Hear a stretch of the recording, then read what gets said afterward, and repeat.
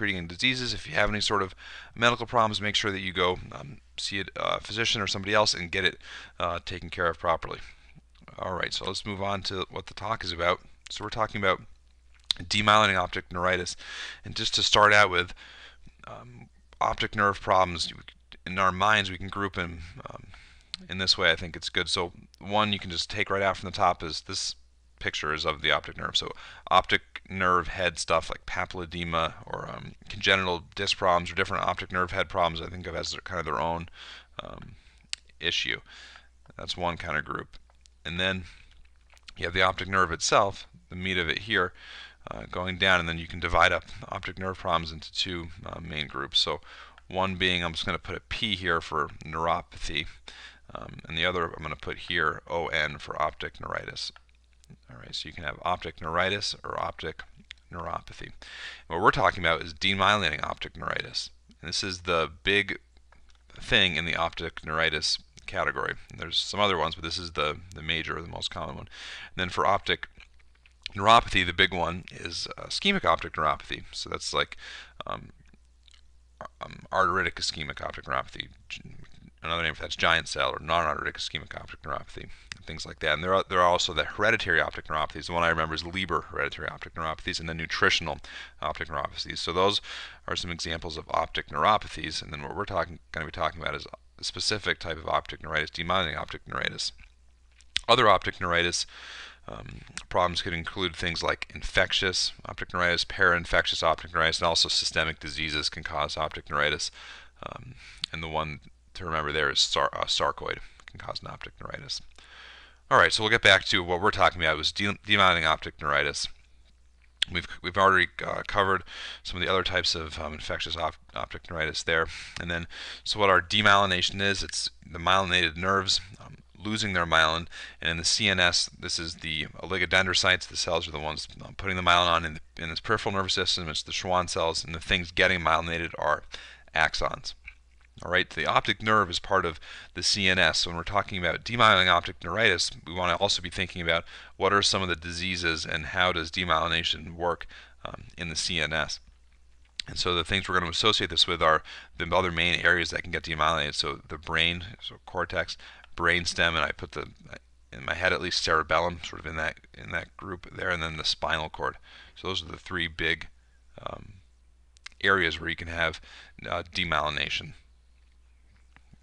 All right, so the disease we're going to talk about primarily, or the main disease to think about demyelinating optic neuritis, is multiple sclerosis. This is the most common disease associated with this. So the way multiple sclerosis can present is typically the majority of people with a relapsing remitting course of multiple CNS lesions separated out over by space and time. So that's the tagline to remember with multiple sclerosis. Some people also present with a more progressive course. It doesn't have these relapsing and remitting episodes. It kind of gets worse and worse as time goes on. In the etiology, it's idiopathic demyelinating disease of the white matter. So as we talked about, it's the axons getting demyelinated, so that's why it's the white matter. And it's also disease of young people. It has a whole lot of morbidity associated with it. So continuing on with our multiple sclerosis, so how it presents, we're going to use our framework from before to think about ways MS can present. So brainstem problems, you may have heard that you kind of remember those with the D, so dysarthria, diplopia, dysmetria, dysphagia. Specific one to remember is INO, so intranuclear ophthalmoplegia. That's the problem between the connection between cranial nerve 6 and 3, so the eye movements are disrupted. It's kind of its own topic, but it's a good thing to at least have heard and be familiar with. Cortex problems, so weakness, paresthesia, bladder, bowel dysfunction, spasticity. So these are the long tract type signs. They can also have spinal cord involvement, like a transverse myelitis. There's some special named symptoms that people can experience, and you want to specifically ask about these when you're concerned about MS. So one's called the Utah phenomenon. So that's a sudden worsening of symptoms with increased temperature. I think for people like us who are interested in eyes and nerves, think about it as someone who went out and went running, and then they tell you that my vision got worse, a lot worse when I was running, and my left eye was pretty weird. So that would be consistent with an Utah phenomenon. The temperature is higher, symptoms are worse. And then the other one is Lormite signs. That's electrical sensation when you have them flex the neck. All right. So when you're suspecting MS, the workup consists of two main components. So one is MRI. You're looking for the classic periventricular plaques. You can get sort of an idea of the lesion burden that the patient's experiencing. And we'll also see how that's helpful in prognosis later on.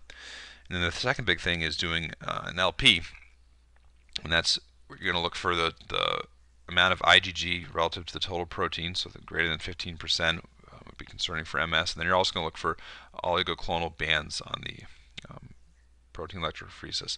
So what an oligoclonal band is, I think is worth talking about. So the oligoclonal bands, what they are IgG, so they're immunoglobulin protein, and the idea is that they're immunoglobulins IgG unique to the CSF.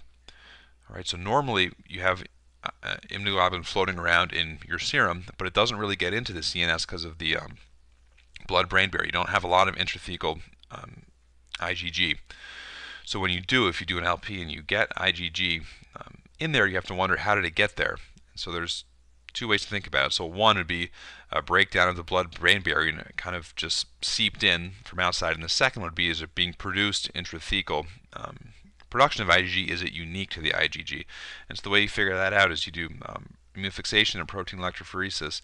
And I think this will look familiar, these sort of strips of paper from either a med school or undergrad, and they have some like lines on them, and you have proteins of different sizes on there getting separated out. And so what the idea, or at least the simplified way that I understand it, is you have some unique bands, oligoclonal bands that are unique to the CSF that you don't see on the serum. So that means obviously you have to be testing serum and CSF to figure that out. All right, so I think that was the definition of oligoclonal band and sort of why it's important to think about or know. Then you have this last term I want to introduce, which is CIS, clinically isolated syndrome. I think there's different classification schemes and ways that MS is sort of classified and diagnosed. I don't want to belabor them, but knowing about the idea of clinically isolated syndrome is important, because when someone comes in to see you, like for example with, let's say, isolated optic neuritis, or their first sort of presenting thing, then you have to kind of think about, what is this called, and how should we approach this? And so the way you approach it is, you don't say the person has MS. At this point, you say you have a clinically isolated syndrome. You don't meet the criteria of having multiple lesions throughout space and time. And optic neuritis you can think of as one of the clinically isolated syndromes. All right, so now we're going to go on to the isolated optic neuritis. So the way this presents is subacute monocular vision loss. That's the buzzword that would make you want to think about optic neuritis, and it's typically painful, and it's also, just like MS, a disease of young people. In their 30s, people will be having this problem coming in with you, coming in to see you about it. It can be associated with positive visual phenomena like flashes of light and a frontal headache, but those aren't necessary. The main thing is that subacute monocular vision loss, especially in a young person, should really make you concerned about optic neuritis. When you look at the optic nerve head, you don't really see very much, because this is a retrobulbar neuritis, so you don't see very much on exam. And when you're doing the visual acuity in fields, you'll see a decreased central field as well as decreased visual acuity. So in terms of how optic neuritis generally progresses, if you have some sort of test of function of vision, and on here it'll sort of go down. Maybe the person will come into the hospital there, start getting some care. Their vision might get worse, not really do a whole lot over the next 2 days up to all the way of 2 weeks. And then what you see is slow progressive improvement over 6 to 12 months, and then a plateau out, and you don't know where the person's going to end up. They're going to have some sort of improvement in their visual function. You don't know how much it's going to be, but you think generally after about 12 months, wherever the person ended up, be it here, here, or here, they're probably going to have some visual deficit, and it's not going to change much after the 12-month mark.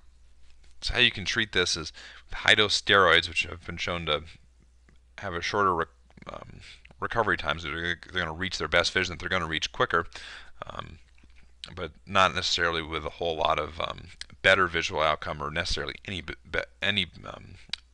better outcome. So it's sort of a plus or minus whether you necessarily do this. And there's also interferon therapy, which possibly can decrease the risk of progressing to MS, which could be an important thing for people who have high-risk optic neuritis. All right, so obviously if someone's coming in and you're diagnosed or very suspicious of optic neuritis, the big question on their mind is going to be, well, what's the chance I'm going to have MS?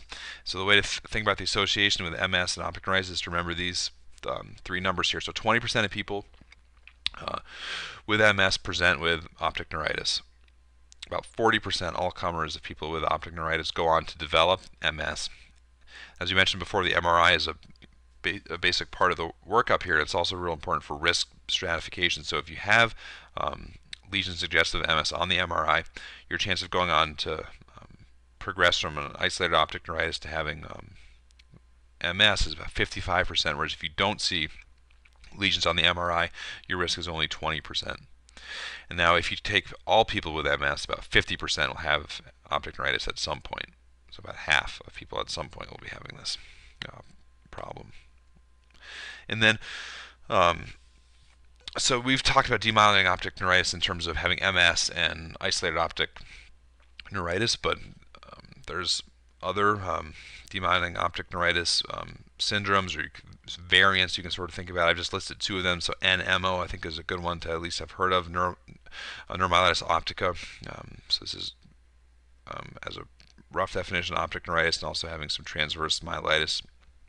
And then you could also have, there's another one that's which is Schindler disease, Schilder disease actually, and it's a progressive frontal demyelinating disease, so like one of those sort of horrible diseases that affects young kids and is terminal. I think the age of onset's around like 10 years old, and that can often present with initially like an optic neuritis type picture.